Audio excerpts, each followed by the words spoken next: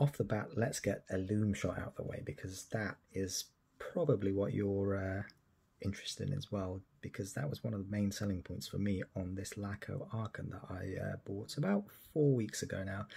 So yeah, let's give it a few seconds of the portable sun, and we'll kick off with the review. Check that out. That is the Type B Flieger dial, and one of the main reasons, one of the top 3 reasons anyway, why I chose the Aachen Type B Flieger from Laco, which is part of their Pilot Watch Basic range. Now, don't be dissuaded by the word basic. It is anything but completely basic. The quality is Laco through and through. I opted for the optional anti-reflective crystal upgrade. Now, on the Pilot Watch original range, you do get anti-reflective coating on the crystal, but it's only on the underside, not on the top side. To get the top side, you need to pay an additional, I think it's €100 extra on the original range to get the same quality of AR, whereas it's only $60 on the Aachen. So you go from no AR coating to 13 layers of AR coating, 10 layers on top and 3 on the bottom. So hopefully those 10 layers on the top will give it quite a bit of scratch resistance as well, because one of the downfalls of AR coating on the front is any scratches just take off a layer of that AR coating you have there, which is very obvious when the light shines on it, especially on watches that don't use heavily layered on the front. So I'm hoping over time this will show that to be the case, and Laco have obviously thought this through. They're not going to put something into one of their watches that doesn't last or scream high quality, at least not from my experience and research that I've done online anyway. But the way it glows and the way it sort of gleams bluey purple in daylight and under any light source, to be honest, is just so cool, and one of the reasons why I've always looked to get a watch with AR coating if it's available. Even if it's an option, I'll always pay the extra to get that. I have a Baltic axle scaphe here, which I'll talk about as well, because these two watches are very similar in size.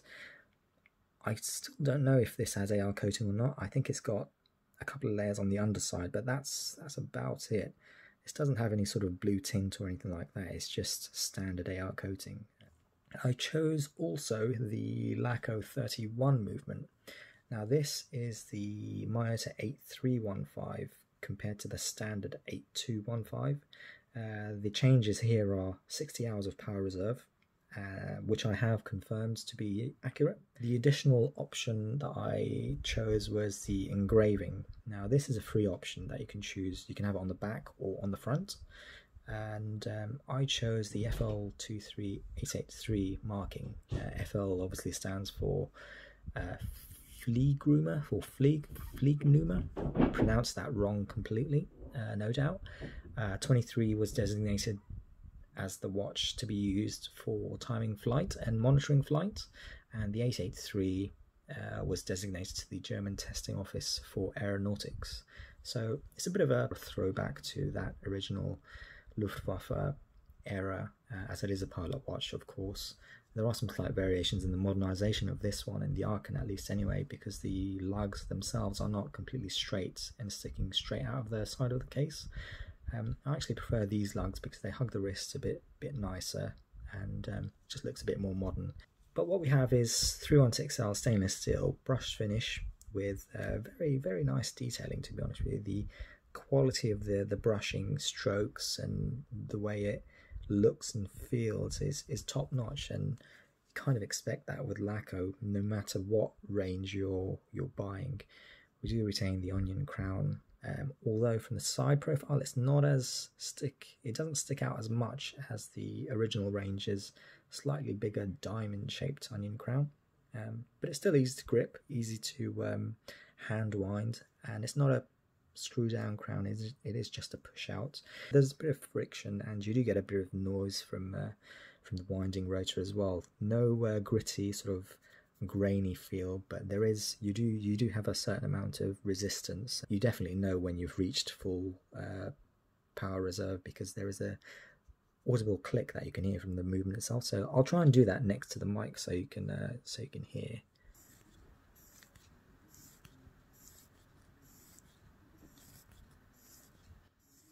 So hopefully you heard that clicking noise just to show that it is fully wound at the moment. But yeah, it's a very nice movement, workhorse movement as well, reliable. Under Laco's adjustment and regulation hands, it is very accurate as well. And as it is the 8315 movement, there is a ghost position for where the date wheel used to be. So you do need to pull it out twice to begin hacking seconds and adjusting the time. It's not an annoyance for me. I know some people online will have issues with that. They want the ghost position removed, which is fair enough. The 9039 has no date movement or no date position at all either, so that's quite cool. It would have been nice to see something like a 9039 in this watch. The price of a 9039 movement isn't huge as it is anyway, so it would have been nice, but then you don't get the 60 hours power reserve either. The 8315 is a nice movement though. You get some nice decoration. You've got that additional perlage. You've got some blued screws as well, which I'll try and catch in the focus and the light there. Don't know if that's obvious. Now they are painted blue. They're not heat treated or anything like that. So just expectations need to be set, of course. And it is a freewheel winding rotor, so it will only wind one way and freewheel the other way. And you do hear that, like the 9039 and 9015 before it, the rotor is slightly noisy. I don't mind it at all. I know, again, some people online, they do mind a noisy rotor. They want complete silence, like ETA movement. But I don't mind it. I think it gives a watch character, and it's an audible sign that you are wearing something mechanical, not quartz or digital or anything like that. And it's just part of the watch's overall character, really. Dial-wise, very legible. AR coating, of course, that helps. The dial itself is matte in texture, and that suits the strap that I've got on here at the moment, which is kind of a nice segue to talk about the strap. Laco's leather strap, it is very nice, but it is twice the thickness of my Hirsch pure natural rubber here. And personally, I've never been a fan of leather straps. I can't clean them because that will start to ruin them over time. They do absorb a lot of sort of sweat and moisture in the summer months when you're walking outside or doing work. Rubber is just easier to maintain. It's more longer lasting. Even though this Hirsch strap is £44, this will last a lifetime. It will easily last as long as the watch will. And it's from Hirsch as well, so you are getting some top quality rubber and sort of construction and engineering there as well. I also like the curved interior of this strap. So you've got a central channel to get some airflow to your wrists, so you're not sort of overheating or sweating or anything like that over prolonged wear periods. And even the keepers are curved as well, as you can see there. There are two keepers. One is on a sliding section and the other one is on a tabbed section, so it keeps it in place. And I've just transferred over the Laco buckle from the leather strap as well, which is a perfect fit. The other thing to note is the Laco strap does not come with quick release spring bars, so I like to swap out straps every now and then. I've got a few straps that I like to swap out with. I've also got a Tropic strap from Joseph Bonny, again quick release, but as the lug to lug is 18mm, it's quite hard to find 18mm Tropic straps. But Joseph Bonny do them. This isn't natural rubber, it's silicone only, unfortunately. They do vulcanize the natural rubber in their 20mm range, which is what I've got on the Baltic. And that's really nice. I would have liked one of these on the Aachen, but it's nigh on impossible from everything that I've checked online. So if anyone out there does know an 18mm Tropic strap, which is natural rubber or vulcanized rubber, or even FKM or something like that, do let me know in the comment section, and I'll get one of those because I do like Tropic straps. But on back to the Hirsch, it is a very nice strap, and the matte sort of textured dial on the Aachen is almost an exact match to the texture, very similar on the strap itself, so they kind of go hand in hand, you know, and I just think it looks really nice and classy. Online photos of the strap make it look quite shiny or glossy, but it really isn't. And as you can see there, it's got a satin sort of finish to it, which is very similar to the same sort of quality on the dial itself. That's probably a good angle to see it on. But yeah, it's a very nice strap, and it's quite thick at the top, and it sort of tapers into a bit thinner, and it has a bit of a curvature to it as well, so it suits the watch case and lug design, which is quite nice. Movement accuracy wise, mine has been doing +7 seconds a day when stored dial up in the watch case.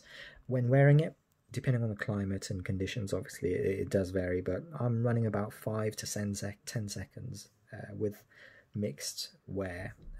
That's really good. It's well beyond Myota's own specs, and Laco do regulate and adjust all of their movements regardless of the collection you buy from, whether it's original or basic. Fit and finish, very solid.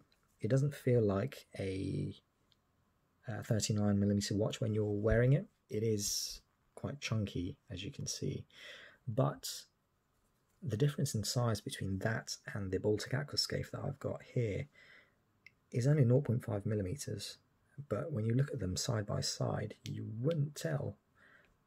I mean, one looks considerably thicker than the other, even though there's only 0.5mm between them. I'll just get a quick shot on my wrist. I can't remember the exact dimensions of my wrist, but it's, I'd say, just around about the 6-inch mark. So that's on my wrist there.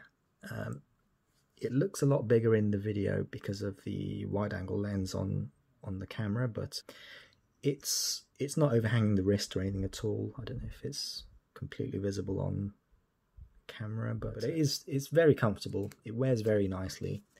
It's quite lightweight as well. It's not like a dive watch, even though it is quite thick and stainless steel. It doesn't feel heavy on the wrist.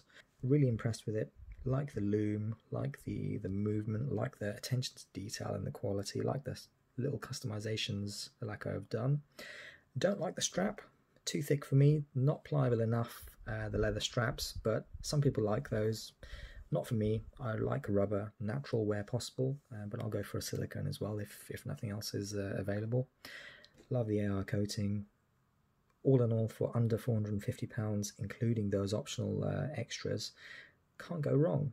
Throw in a good strap, you're looking at less than £500 for a Pilot Watch Type B dial. Amazing loom, accuracy, which is really good, and a watch that just oozes quality when you look at it. So yeah, if you like this, I'll do some more watch reviews and see if I can get some more watches in and talk about those. Until then, see you on the next one.